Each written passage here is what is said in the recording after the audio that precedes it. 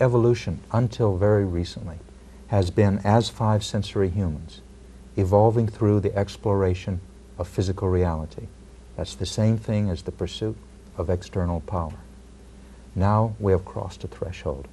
We are in new territory, brand new domain. We are now becoming multisensory. That means we are no longer confined to the five senses. Now, I use these terms because the five senses together form a single sensory system, and the object of that sensory system is physical reality. That's what it's designed to detect. Yes. As we become multisensory, we move beyond the limitations of the five senses. And we now are evolving through a different mechanism than the exploration of physical reality. We are evolving through responsible choice with the assistance and guidance of non-physical guides and teachers. That's a very profound statement, and one of the handles that I get on it is the idea that something is happening right now in our age that's of significance here. It's not as if, I mean, one might say, well, we've always had access to these multi-sensory modalities, but something's happening now. Indeed it is, as we speak. At this very moment and for all of the moments to come, it is happening now.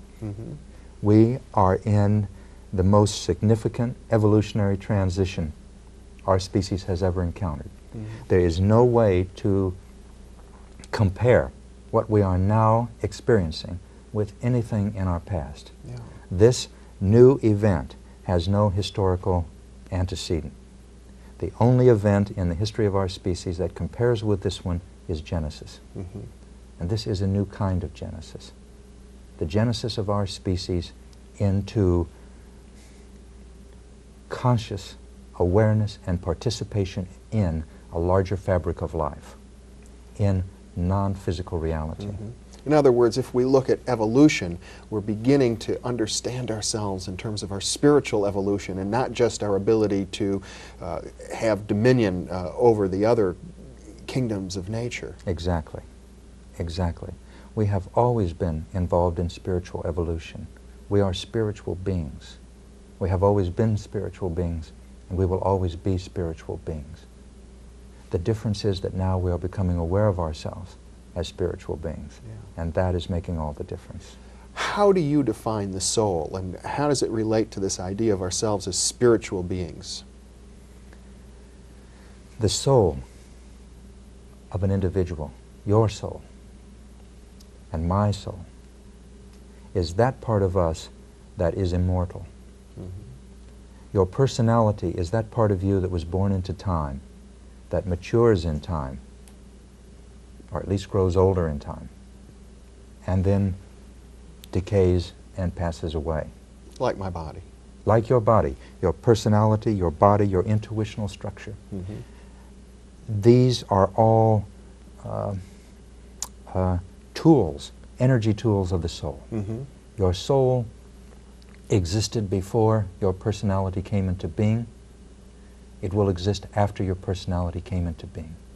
All of the learning, all of the activities in which you are involved as a being, as Jeffrey Mishlove, go into the evolution of your soul. It is your soul that is learning. It is your soul that is growing. It is your soul that is moving ever closer toward perfection, if we can use that word. The sense that I get is that the soul is like a spark of the divine. But it's not as though perfection doesn't already exist. We live in a perfect universe. We live in a perfect universe of life. And what is so magnificent is that we are beginning to see that as multisensory humans. Now, I do not mean now that all 5 billion of us on this planet are going to be multisensory before the end of this century. It may take several generations, but not as long as you might think. This is a momentous undertaking that our species has entered, and it is affecting everything without exception. By multisensory, you're really referring to like inner vision.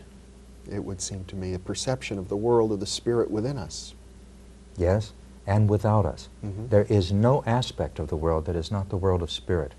This is not a material world that we are living in. It is a spiritual world. How have you come to be convinced of that?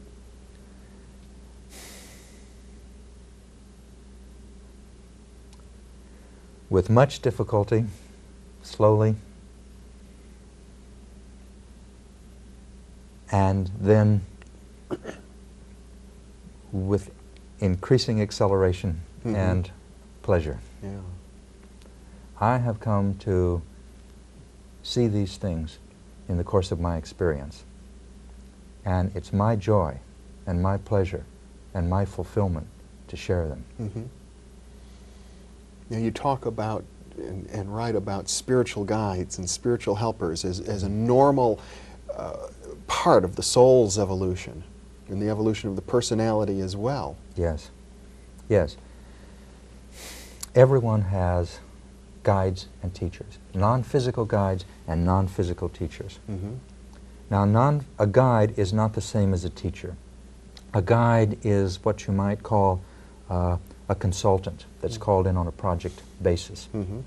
For example, if you say you want to, as you have, create a television series with a certain quality about it of integrity, intellectual acuity, and spiritual depth, you will draw to yourself, as you have, guides that can provide you with just this assistance. Now, teachers are more impersonal. Or, well, actually, in their relation to us, they appear to be more personal. They appear to be such that we can give them names or speak to them as though they were other personalities. In fact, they are impersonal energy dynamics.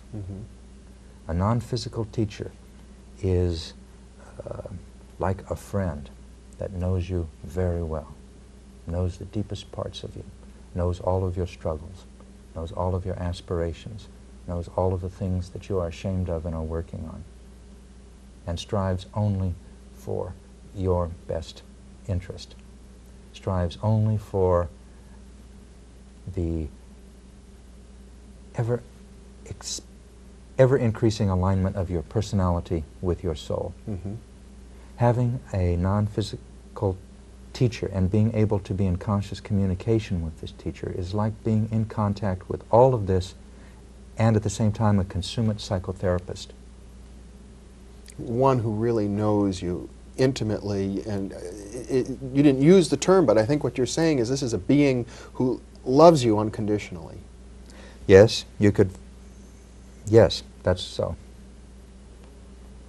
Now, while we're on the matter of teachers, let's clarify some things that are important here.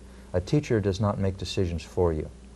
As you decide to move into a relationship consciously with a non-physical teacher, it's not a matter of giving yourself mindlessly over to the control of another. Right.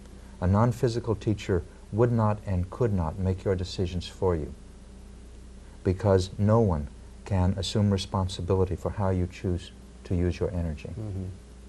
But a non-physical teacher can help you to see the symbolism of everything that happens in your life at each moment. A non-physical teacher can help you to see at each point of decision, which means at every moment, what probable future will unfold if you take this course of action, or that course of action, or that course of action, so that you can see for yourself if these different courses of action, if each of these different courses of action will produce consequences for which you are willing to assume responsibility. And if you find a course of action that will produce consequences for which you are not willing to assume responsibility, then don't choose it. And if you find a course of action, and you will,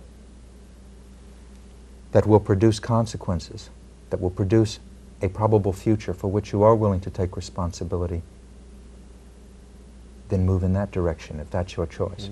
That's responsible choice. Now, how would you distinguish between this kind of contact with a non-physical teacher and on the other hand, just having a very highly developed sense of intuition? They are identical. Your intuition is your Intuition is the voice of the non-physical world. So to the five-sensory personality, intuition is it's trivial. In fact, psychology doesn't even recognize it.